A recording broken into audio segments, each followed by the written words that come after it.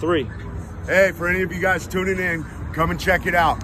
Myron C. Fagan. This guy was on to everything long before anything in the modern world's going on. He gave his speech in 1967. He's talking, it's dated. He's talking about sending our boys off to Vietnam, what happened in Korea, what happened during the Civil War. He goes over Albert Pike, all right? An American general, he says, but Albert Pike was a Freemason.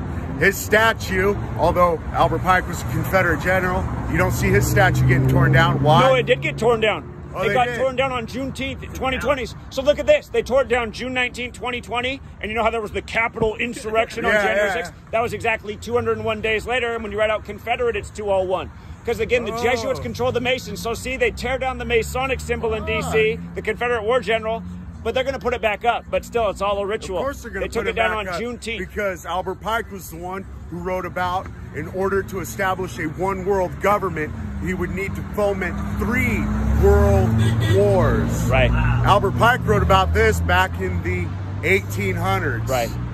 After the war.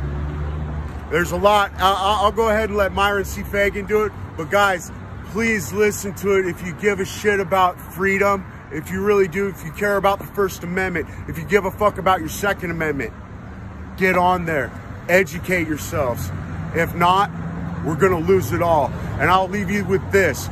Benjamin Franklin, one of the founding fathers, said, any man willing to trade a little bit of security or a little bit of liberty for a little bit of security deserves neither, and you'll lose both. Exactly. Well said, sir. Hey, and the other thing this gentleman said before we got him on camera was shop local. He spends his money local. That's what everyone else should do, too. And don't carry a phone.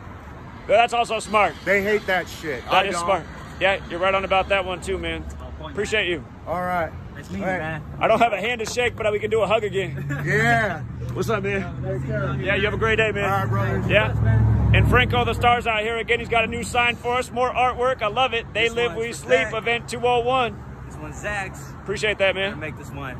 Yeah. You already know we out here in mean streets of Yak. Indeed. Mean streets. Indeed. I'm gonna be here with Franco for a while. We're gonna be holding it down, and we'll bring some more videos to you as the day progresses. Until next time, True Seeker.